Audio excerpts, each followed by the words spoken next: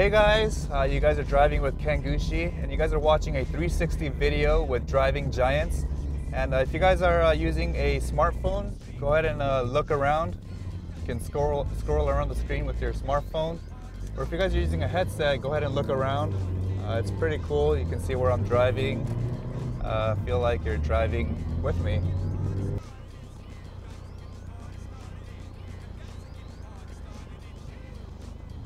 So I came to Los Angeles from Okinawa when I was 2 years old. Moved here with my family. And then when I was 8 years old, my dad let me drive his Datsun B110 Sunny around the shop.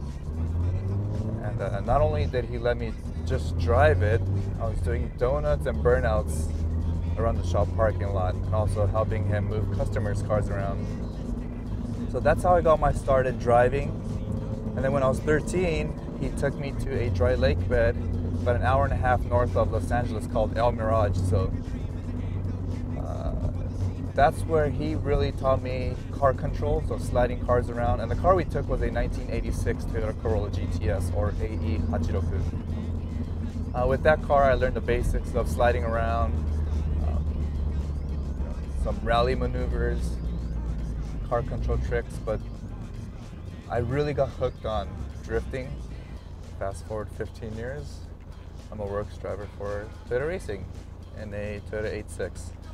So it all went full circle from starting off in a 1986 Toyota Corolla or AE86 to now drifting professionally in a 2017 Toyota 86. I guess you can say that my dad was the biggest influence in my story. My dad and I have this really strange relationship where we don't really talk much. I don't know if that's a Japanese thing, but I see it a lot in Japanese cultures where the dad's kind of, quiet. He's just chill. He's a man of few words. So we don't really communicate verbally, but I sort of know how he feels. He knows how I feel. He knows what I'm thinking. He knows what I'm going through. Yeah, back in the day, of course, we don't speak English at all. I understand a little bit, but we cannot speak. So, but we had to survive, which is we had to eat to living. So we starting from the gardening like a gardening service, cut the trees and that kind of stuff, to living. I want to try the Pikes Peak race, which is very dangerous. I asked my father, I want to come to America, do the motorsport, and he said, you know what, let's go. Whole family come to America, and since then, we are here. To me personally, to be a Toyota factory driver means a dream come true to me. I grew up knowing Toyotas, learning about Toyotas, working on Toyotas, watching my dad fix Toyotas, and actually learning how to drive in a Toyota. So I've been with Toyota for about 10 years now, and it's an extremely fortunate opportunity for me. Well, I'm already overwhelmed. It's huge. Yeah. I mean, just getting here was like, you can just see the whole, it's pretty much like a city. Yes, much bigger than Torrance. Yeah. And, it's a great opportunity for all the different divisions within Toyota North America to work together and collaborate, allowing us to make faster decisions and essentially make ever better cars. So you're saying everyone's here now? Yes. Call R&D, center, tech call center, sales motorsports. and marketing. Motorsports is here as well. Even a museum? Yes, and as you can see behind us, we do have a couple of our museum cars that made the journey as well. Yeah. And there's going to be more to come once our museum's up and running. So yeah, this is our courtyard, connecting all the buildings together. This is so nice. It's seriously like a college campus. Yeah, very open, very much that feel.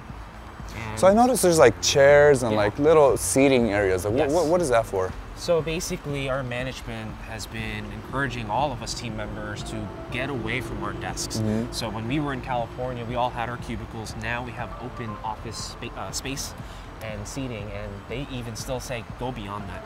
So they give us laptop computers instead of desktops to allow us to go, hey, you know what, I'm not going to work at my desk today. I could work over there on one of those tables and be able to connect to Wi-Fi and still get work done. Basically, now we're approaching your favorite spot that you were asking for earlier. Yes. The cafeteria. I knew the smell was coming from somewhere. Yeah. So we've got everything from all sorts of cuisines, from the grill to the deli to Asian food. Wow. Food changes here daily. Everything is made fresh here.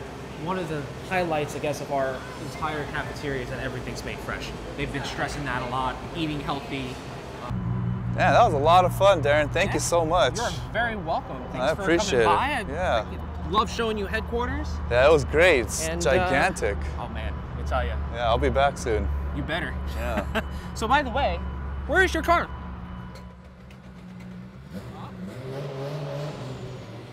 Yep. Valet service, baby. Wow. All right.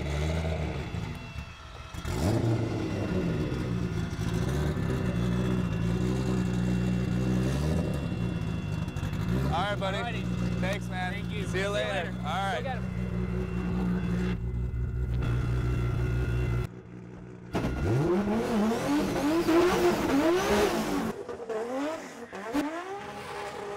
Oh, I'm gonna get in trouble now. Oh boy. If any round counts this year, round 7 here at Formula Drift Texas is the one. Now that we're here in Dallas, the mecca of, I guess, Toyota USA, we would have to put on a really good show. And I think we've come pretty prepared for this weekend's Formula Drift. That's like yesterday, right? I don't think any of us were born yet.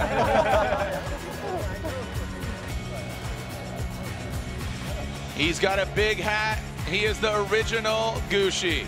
In the Gretty Performance Toyota Racing Toyota Corolla GT86 on Nexon Tires, it is the OG Kenshiro Gushi.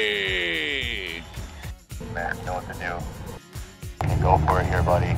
And now here we go. Ryan Turk, Ken Gushi. Send it into that first outside clipping zone. Ryan Turk all the way out in the outside zone. Ken Gushi for going in to gain that proximity, that angle. You can see him knocking over that front clip. Now into the power alley, gaining some ground. Big angle from Ryan Turk. That smoke signal, that smoke line is really in Ken Gushi's face. Ryan Turk getting all the way out to that outside zone, tightening up to that final front clip and dialing in. Nice job by Ken Gushi and Ryan Turk out front. Ken Gushi gets the win. Ken Gushi takes out Ryan Turk.